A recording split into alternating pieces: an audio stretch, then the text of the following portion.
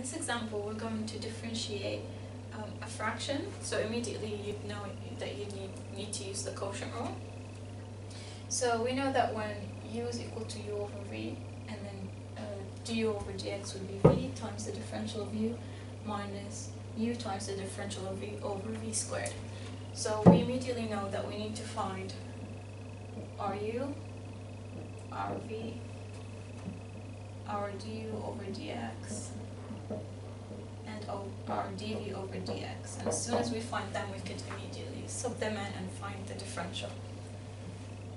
So our u is our numerator, so that's cos x. Our v is our denominator, which is x squared. Differentiate cos x, you would get minus sine x. Differentiate x squared, you get 2x. So now we're ready to differentiate. So v times du over dx, that's x squared times minus sine x. And then minus u times dv over dx, so cos x times 2x.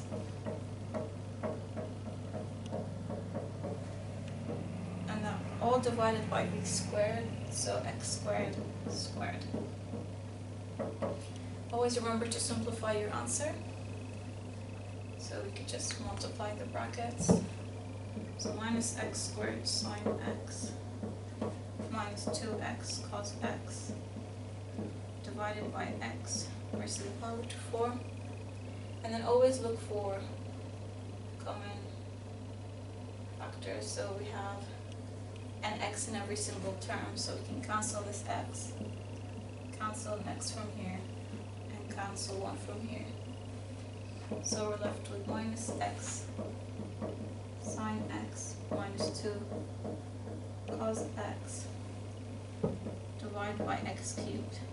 So this is our final simplified answer.